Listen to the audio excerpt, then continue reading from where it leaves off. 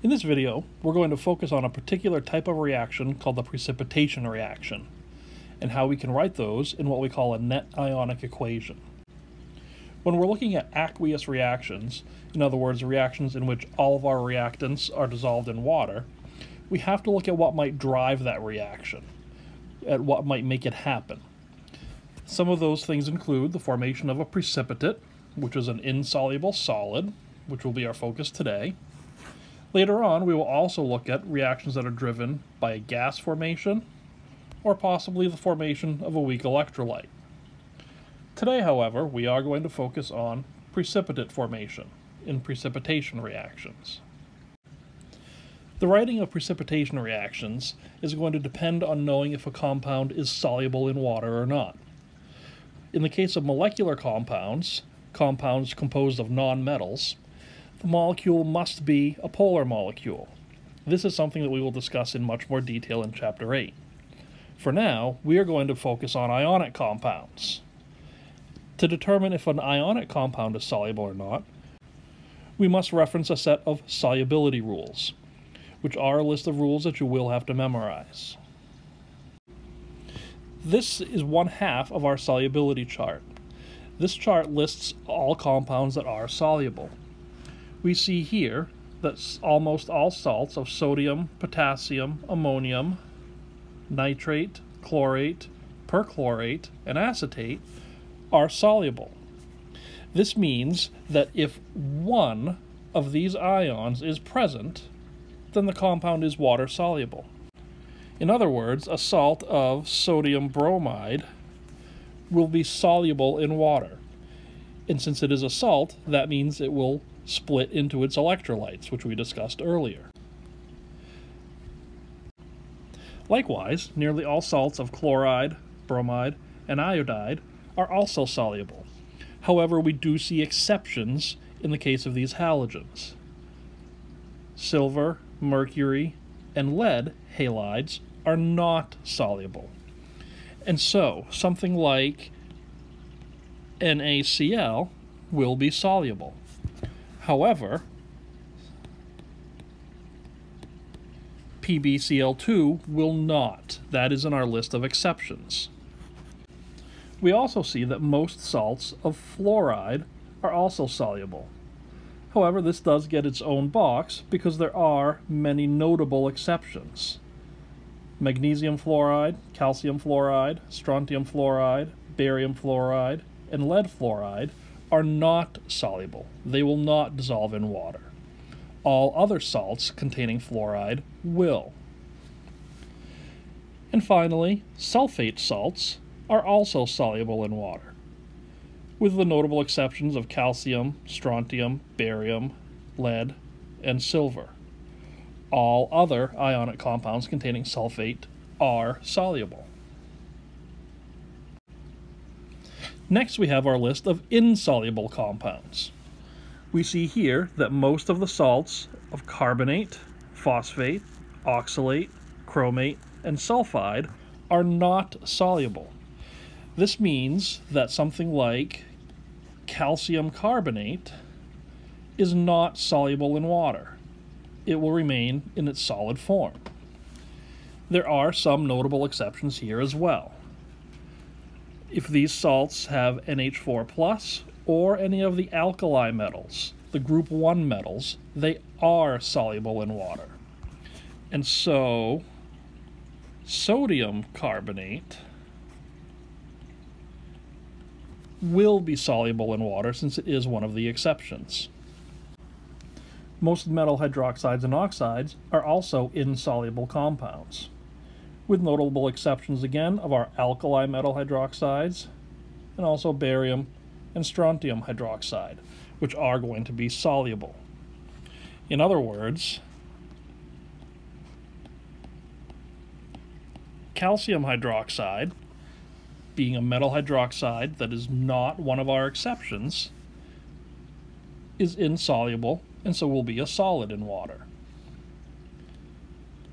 Lithium hydroxide, however, lithium being an alkali metal and so one of our exceptions, is going to be soluble in water.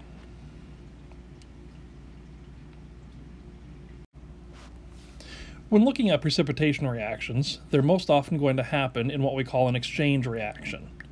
In an exchange reaction, the anions that are present will trade places and combine with the other cation.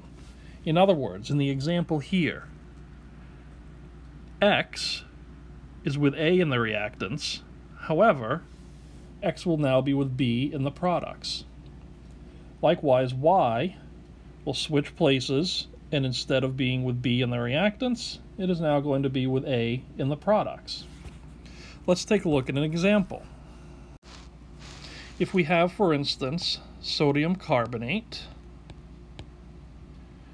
reacting together with calcium chloride, we know from our solubility chart that both of these are aqueous compounds. They are both soluble in water. And now we look at our new combination. Cl is now going to be together with Na. So we have to look at the rules that we learned in the last unit.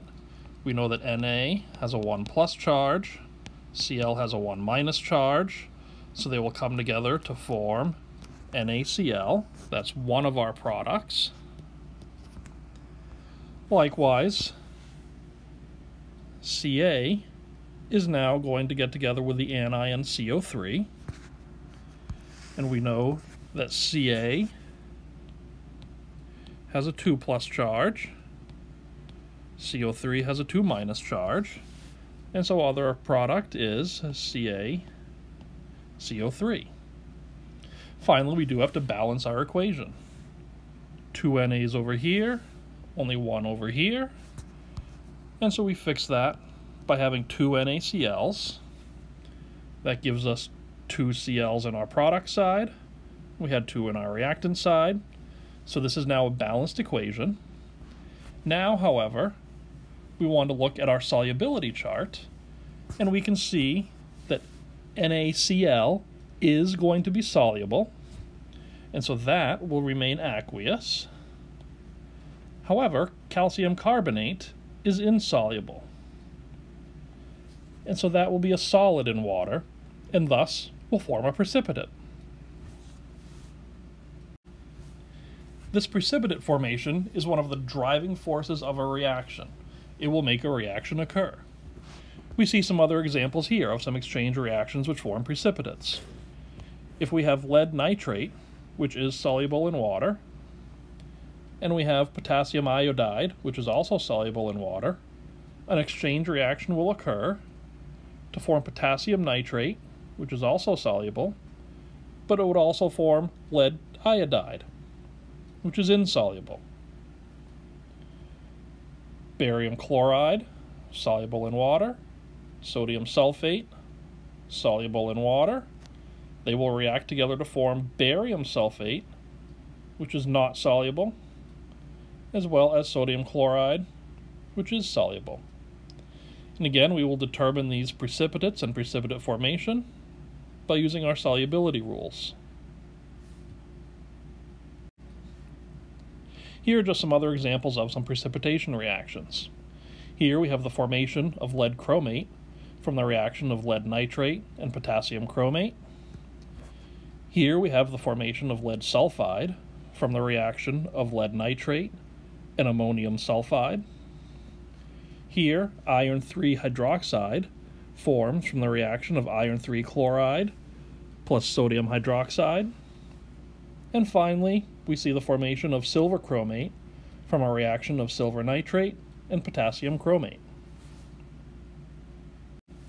We will write precipitation reactions in a couple of different ways. We have what we call the complete or molecular equation, which is an equation in which all substances are written as though they are molecular substances, even though we do know that some may actually exist as ions in solution. This will make a little bit more sense when we write this out in just a minute. We also have what we call ionic equations, which is the more realistic depiction of what is actually occurring, since ionic equations show us the ions that are actually in solution in our reaction. We also have what we call spectator ions. Spectator ions are simply ions that are in an equation, but they do not necessarily take part in any reaction. We will then also be writing net ionic equations, which is an ionic equation in which the spectator ions have been removed. A net ionic equation essentially shows us the principal players in the reaction. It shows us the ions that are actually participating in the precipitate formation. This is just a review of our solubility guidelines. It's the same solubility chart we looked at before. There are just some things to keep in mind and some general trends that we'll see as we go on. For instance, we see that silver compounds, silver nitrate is soluble because nitrates are soluble. However, silver chloride and silver hydroxide are not soluble, as they are exceptions to the rules. We see that sulfides, ammonium sulfide is soluble because it is an exception. However, cadmium sulfide, antimony sulfide, and lead sulfide are not soluble. We also have hydroxides. Hydroxides, generally speaking, are not soluble. However, exceptions are the group 1 metals and strontium and barium. So we see that sodium hydroxide is soluble. However, calcium hydroxide, iron 3 hydroxide, and nickel 2 hydroxide are not soluble. As you work more with precipitate reactions and the solubility table, you will get to learn some of these trends.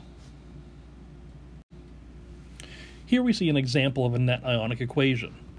We have the reaction of copper 2 nitrate plus sodium hydroxide reacts to give us copper 2 hydroxide and sodium nitrate.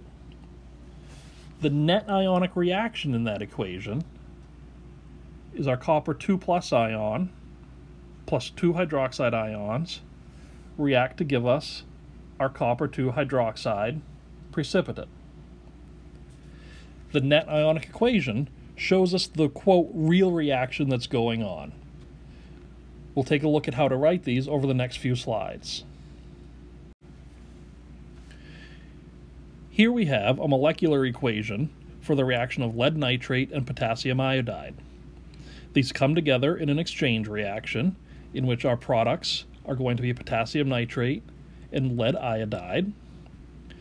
And so this top is our molecular equation. It simply shows us everything that's going on. We have our aqueous lead nitrate and our aqueous potassium iodide. They're going to react together in solution to give us potassium nitrate, which is also aqueous, and lead iodide, which, when we consult our solubility chart, we see will come out as a precipitate. To move then to an ionic equation, we split up everything that is aqueous into its respective ions. In other words, lead nitrate consists of 1 lead 2 plus ion and 2 nitrate ions. We have 2 from our chemical formula, so now we have 2 nitrate ions. Note that our subscript here now becomes a coefficient, indicating that it's 2 entire nitrate ions. Likewise, our potassium iodide splits up into 2 potassium ions and 2 iodide ions. And in the product side, we have 2 potassium nitrates, which split into 2 potassium ions and 2 nitrate ions. All of these are still all aqueous species, as indicated in our molecular formula. Lead iodide, however, is a solid in our molecular formula. And so in our ionic equation, that does not break up into ions. And so we still show it as lead iodide solid. So in an ionic equation, we will never break up any solids, liquids, gases, or molecular species. So we see here our lead iodide again. We do not break up because it is a solid. Now, in order to go to a net ionic equation, we have to remember that spectator ions are ions which do not participate in the chemical reaction. In this case, our chemical reaction is the formation of our lead iodide. We can see that the only things that actually participate in the formation of lead iodide are our lead ion and our iodide ions. We can see that everything else, our nitrate and our potassium, that were aqueous in our reactant side, are still aqueous in their same exact form in the product side. That means that they were spectator ions that did not change, and they did not participate in the chemical reaction. And so to write out our net ionic equation, we cross them right out. We don't even consider them in our net ionic equation. And so we'll cancel out our spectator ions to then yield lead 2 plus aqueous plus 2 I minus aqueous, give us our lead iodide precipitate. And that now finally is the net ionic equation. So let's look at an example. In this first example, we're going to look at our reaction of silver nitrate plus barium chloride. And so to write out the full balanced equation, we're going to start with our reactants. We have lead nitrate and our barium chloride. And so in order to now determine our products, we have to see what the new combinations will be. We see that one of our combinations is going to be silver coming together with chlorine. In this step of determining the products, you're always looking for your new combinations of cations and anions. And so we have our silver 1 plus and our chlorine 1 minus. We know that those are going to come together to form AgCl. So that is our first product. Likewise, we also know that barium and nitrate are our other cation-anion combination.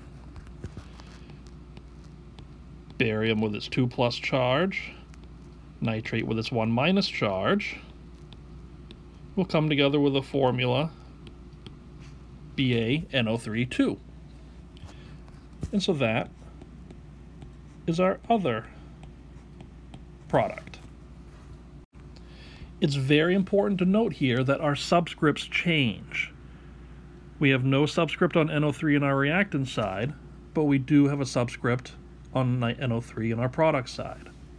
Likewise, this 2 here on Cl disappears as we go from reactant to product. That's because this is a chemical reaction in which our reactants are combining in new combinations. Those new combinations will exist in completely different ratios. This is why we have to balance reactions. And so to balance this reaction, we see that we have 2 Cl's over here and 1 Cl over here. And so we can add a 2 in front of our AgCl. This now gives us 2 silvers in the product side. And so let's have 2 AgNO3s. We see that that now gives us 2 NO3s. We have 2 NO3s over here. So now we have our balanced molecular equation. We still need to add our states of matter. And so we consult our solubility chart. And what we see is that nearly all nitrates are soluble, and silver is not an exception to that. Therefore, silver nitrate is aqueous. Likewise, almost all chloride salts are aqueous. Barium is not an exception to that. And so barium chloride is aqueous. Silver chloride, on the other hand, in our product side, almost all salts of chloride are soluble, but silver is one of our exceptions. Therefore, silver chloride is not soluble, and so that will now be a solid on our product side. And for the last one, nitrates are soluble. Barium is not an exception to that, and therefore barium nitrate will remain aqueous. And now we're ready to write out our ionic equation. We see that silver nitrate is aqueous, therefore we will split that up into its respective ions, remembering our coefficient here. And so we get our 2 silver plus ions plus our 2 nitrate ions. Barium chloride is also aqueous, and so we will write that out as its respective ions. We have 1 barium 2 plus and 2 chlorides. Over on the product side of our equation, our silver chloride is a solid, and so we do not break that up. We simply write that as is in its solid form. Our barium nitrate, however, is aqueous, and so we will also break that up into its ions. Our barium 2 plus and our nitrate. And so now we want to look for things that stay the exact same on both sides of the equation. We can see that silver goes from its aqueous form to a solid form over here, and so that changes. However, we have 2 nitrates aqueous in the reactant side and 2 nitrates aqueous in the product side, and so we can cross those out when thinking about our net ionic equation. Likewise, barium stays the same on both sides of our equation. It's still aqueous, and so we cross that out when thinking about our equation. And so that leaves us with our 2 silver plus ions reacting with our 2 chloride minus ions to form 2 silver chlorides. And so now we're ready to write out our final net ionic equation. We have our 2 silver pluses reacting with our 2 chloride minuses to form 2 silver chloride in the solid form. Finally, we see here that we can reduce this down even further. We have 2 silver pluses and 2 chloride minuses, giving us 2 silver chlorides. And so we can reduce this down to just simply get rid of the 2's. For a final net ionic equation of Ag plus Cl minus, react to give us AgCl. Let's work through another example. Here, we're going to look at the reaction between ammonium carbonate and magnesium iodide. Our first step is to write out the full balanced molecular equation. So we start with our reactants, and we have to determine what our products are going to be. We can see that one of our new anion-cation combinations is going to be NH4, which is a 1 plus, and I, which is a 1 minus. And so a 1 plus and a 1 minus coming together will give us a formula of NH4I. Our other combination is going to come from magnesium and carbonate. Magnesium is a 2 plus, carbonate is a 2 minus, giving us a formula of MgCO3. And finally, we have to balance this. We have 2 NH4s on our reactant side, 1 on our product side. So we can place a 2 in front of our ammonium iodide. That now leaves us with 2 iodides on our product side, and we started with 2 on our reactant side. So we now have a balanced molecular equation. However, we still need to look at what the states of matter are going to be. Using our solubility chart, we see that almost all salts of ammonium are soluble. Carbonate is not an exception to that. Therefore, ammonium carbonate is aqueous. Likewise, almost all salts of iodide are soluble. Magnesium is not an exception to that. So magnesium iodide is aqueous.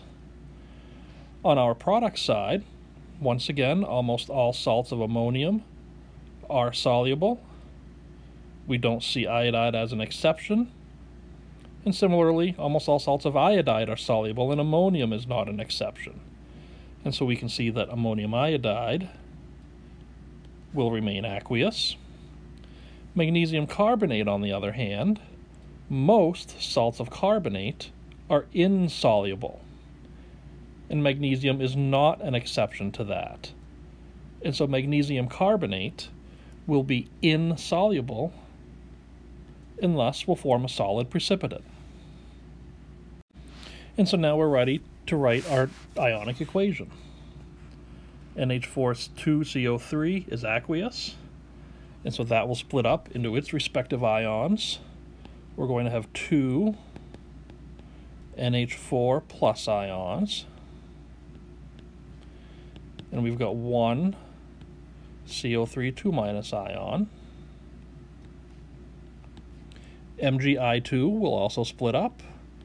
We have 1 Mg2 plus, and we have 2 I minus, both aqueous. In our product side, we have 2 NH4 plus aqueous.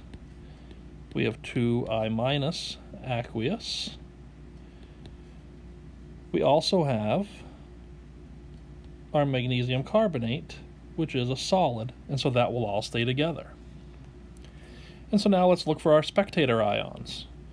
We can see that in the reactant side we have 2 NH4 plus, and in the product side we have 2 NH4 plus. And so we can cross those out. In the reactant side we also have 2 I minus and 2 I minus in the product side. So we can cross those out, leaving us then with only carbonate and magnesium in the reactant side and our solid precipitate in our product side. For a final net ionic equation of Mg2 plus aqueous plus CO3 2 minus aqueous react to give us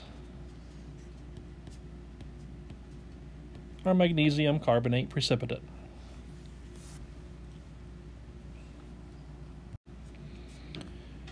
Go through the process and practice these on your own.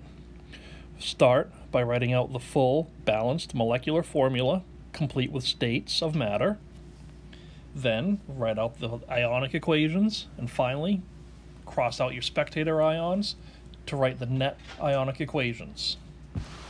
Pause the video now to work on these. Restart the video to check your answers. Answers shown will only be the net ionic equation. Here are all of the final net ionic equations. If this is not what you got, go back through your process, look at the total ionic equations, and see what you might have done wrong. For more practice on net ionic equations, check out the website.